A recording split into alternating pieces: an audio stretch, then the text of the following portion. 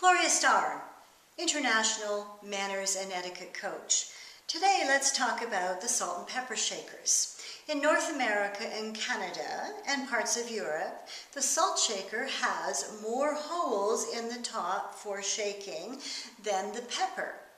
In Asia and in the Middle East, it's the other way around. So that means that the pepper shaker would have more holes in it than the salt shaker has. And when I'm dining all over the world on a regular basis, what I like to do prior to seasoning any food with salt or pepper is to be sure you taste it. That way you know you're not insulting the host or the chef in the restaurant. So what I normally do is take the salt shaker and put a little bit in my hand. That way I can see that yes, it's really salt and exactly how much comes out. Then I could take that and sprinkle it on my food and then continue to sprinkle if I wish seasoning. The salt and pepper are a couple and they go around the table together.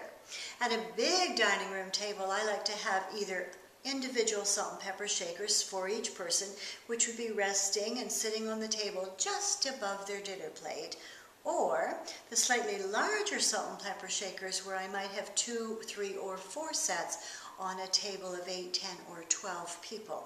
This way there's no boardroom reach as they wish to have them. If someone says to you, please pass the salt, you need to remember that they are a couple and they go around together. So you would pick up the salt and pepper shaker and pass it to that person, giving them both items and meaning that the salt and pepper would always remain together wherever it is on the table. So think about what you can do to learn as many tips and tactics about etiquette as possible. Gloria Starr, the global etiquette and manners expert of choice.